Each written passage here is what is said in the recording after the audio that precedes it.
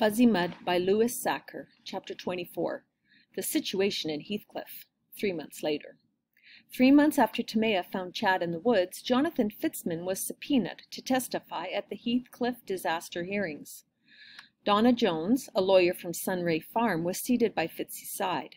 Ms. Jones had instructed Jonathan Fitzman never to use the word disaster. Instead, he was to refer to it as the situation in Heathcliff. Donna Jones, Esquire.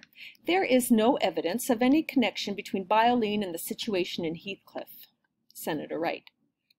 That is what we are trying to determine. About 1.5 years ago, Mr. Fitzman, when you first testified before this committee, you stated that your organisms could not live in the natural environment, correct? You said the oxygen in the air would kill them. Poof! Jonathan Fitzman. That's right. That's what I've been saying. The disaster, I mean the situation in Heathcliff is horrible, and I feel really terrible when I think of those people, but it couldn't have been my ergies. Senator Wright. Just to be clear, after you grow these organisms, they are combined with other substances and made into bioline. Is that correct? Jonathan Fitzman. There's a lot more to it than that, but I guess that's close enough. Senator Wright. My question is this. Are the ergonomims in the bioline solution still alive?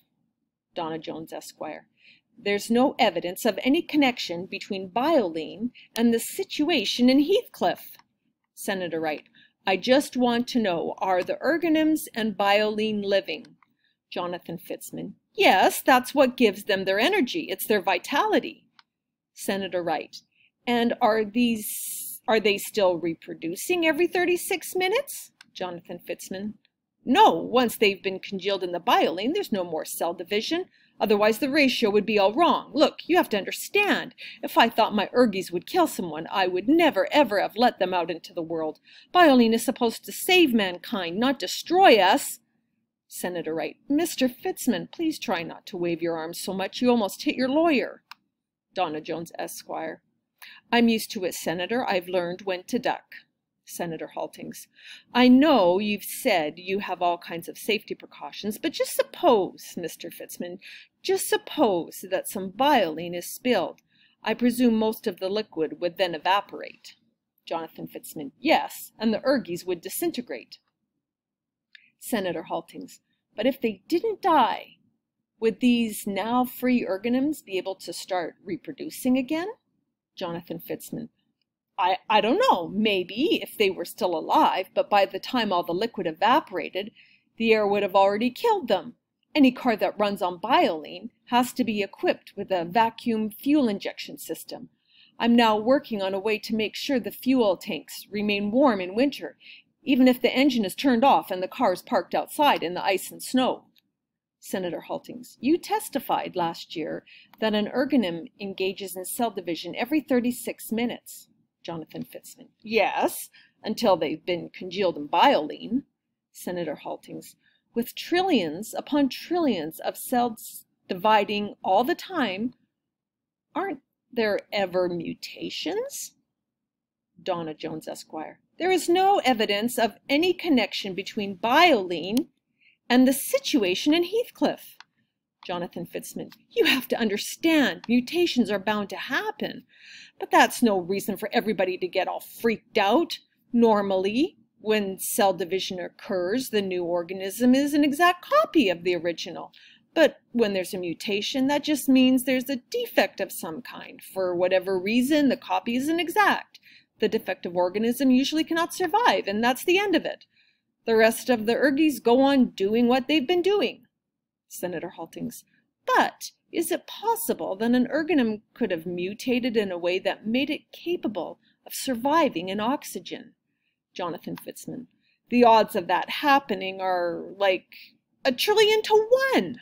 Senator Haltings. 1,000,000,000 to 1. Okay.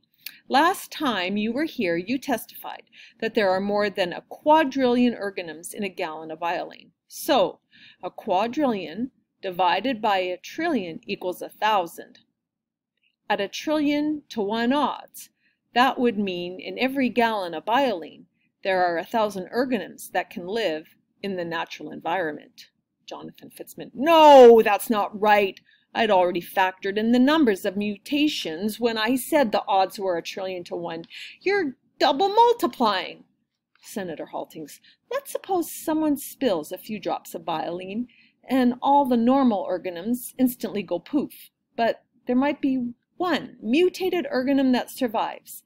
Then 36 minutes later, it will make an exact copy of itself. We'll have two ergies, both capable of living in oxygen. And 36 minutes after that, 4. And after just one day, there'd be more than 1,000,000,000 of these oxygen-surviving organisms. And 36 minutes after that, 1,000,000,000 more. Donna Jones, Esquire. This is pure speculation. I think we can all agree that there has been no conclusive evidence of any connection between bioline and the situation in Heathcliff. Senator Haltings. What led you to the conclusion that you needed to keep the fuel tanks warm in winter? Donna Jones, Esquire. Mr. Fitzman simply wants to be sure that the people who drive bioline-powered cars don't have any difficulties. Jonathan Fitzman. You have to understand, I never wanted to hurt anyone. Senator Haltings. Unfortunately, a lot of people were hurt. Chapter 25, Wednesday, November 3rd, 2:12 p.m. A long line of cars stretched from the front of Woodridge Academy all the way out to Richmond Road, blocking traffic. Many of the mom and dad drivers had tears in their eyes. They hadn't been told the names of the missing children, only that their own children were safe. At the front of the school, each car was met by a teacher who first verified the identity of the driver and then went to the proper classroom and escorted the student to the car. These children were often caught off guard and embarrassed by their parents' hugs and kisses. A uniformed officer kept watch. It was a slow process, and it had just gotten even slower.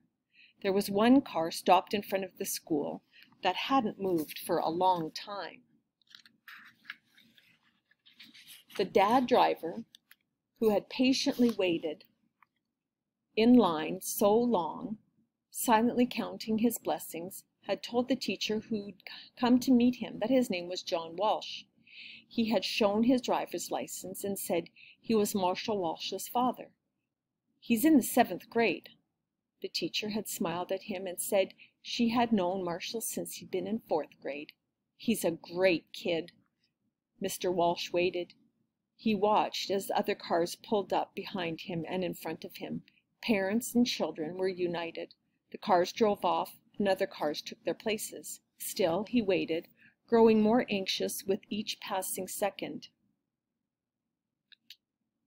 His hand gripped his steering wheel. Mrs. Thaxton's voice resounded over the PA system, which could be heard outside as well as in the classroom. Marshall Walsh, please report to the office.